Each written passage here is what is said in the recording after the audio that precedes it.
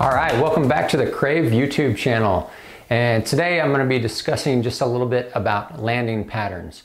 So in a recent episode of the Crave Show, the podcast that Jay, Russ, and I do together, we were discussing landing patterns. And we were talking about how sometimes you might want to wait to set the direction of landing until you're actually landing. So the first person into the landing pattern would set which direction.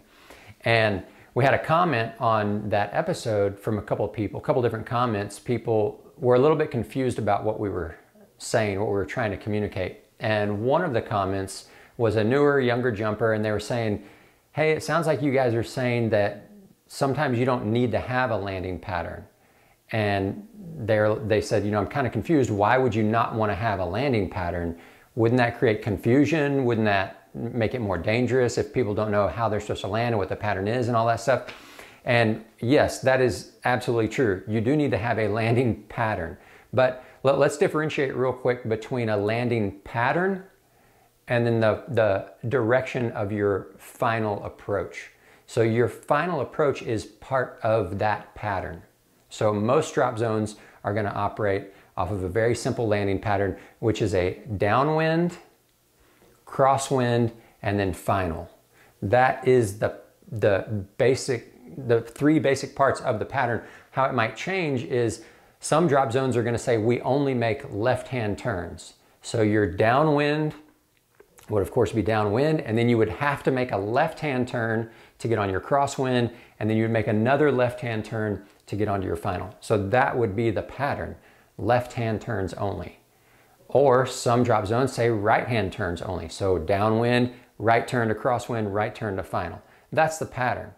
So what Jay, Russ, and I what we were discussing and we were talking about was not that you get rid of the pattern. A drop zone is going to have a set pattern, and that's what it is. It's always the same. For example, my home drop zone, Spaceland San Marcos, it's left-hand turns only. What we were talking about is waiting to set that final direction, the direction of the final leg, the final approach. So that means you're still going to do the left-hand turns, but where you start that pattern is going to be different so that your final will be into the wind.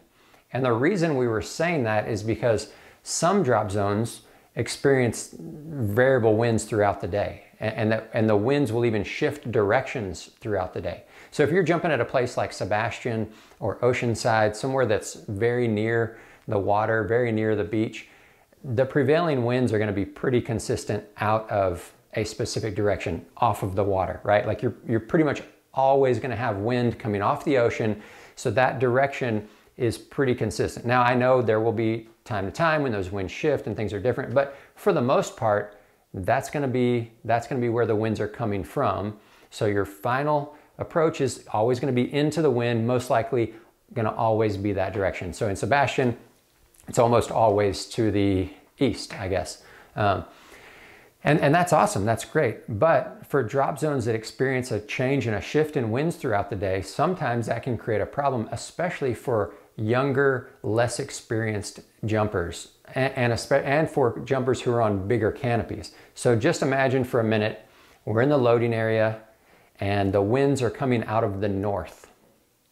And we say, okay, you know, the winds are coming out of the north. That means we're going to be landing to the north. Our final approach is going to be to the north into the wind. And we decide that in the landing area. We all get on the plane, we take off, and in the 12 minutes that it takes us to get to altitude, let's say that the winds have shifted direction. Now the winds are no longer coming out of the north, now they're coming out of the west. Okay, so if we stay with that original plan, we can do that. And for people who are more experienced, people who are maybe on a little bit more maneuverable canopy, that has a little bit more controllability, that might be okay, especially if the winds aren't very strong. But what's going to happen is when we all come down, everybody's going to set up to land to the north. And so that final approach will be to the north, but the winds are coming out of the west. So that final approach is going to be a crosswind landing. Like I said, more experienced jumpers, if it's not a strong wind, that might be okay.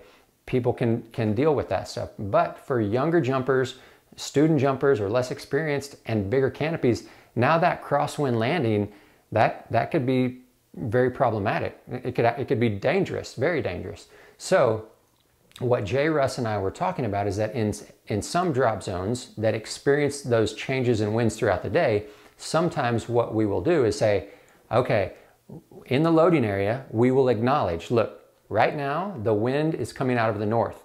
So most likely the landing is going to be to the north, but everyone be aware, pay attention to, and we try to figure out in the landing area, who's going to be the first one down, who's going to be the first person into the pattern. And usually you can figure that out based on exit order and wing loading. We know, okay, this guy, so-and-so is in the first group exiting. He's got a really small canopy. He's got a high wing loading. He's going to be the first one in the pattern. If the winds have changed, he's going to set the new direction of landing. So the pattern will still be the same. It'll still be left-hand turns, but that final approach will, that way we can guarantee that that final approach is into the wind. That makes it safer for everyone. And we only have one person that's making that decision, that change. They're in charge, and we all know that we're following that person. So that's what we were discussing in that episode, specifically about landing patterns and setting that landing pattern, or how you might make those changes throughout the day at a drop zone that experiences changes in wind direction throughout the day.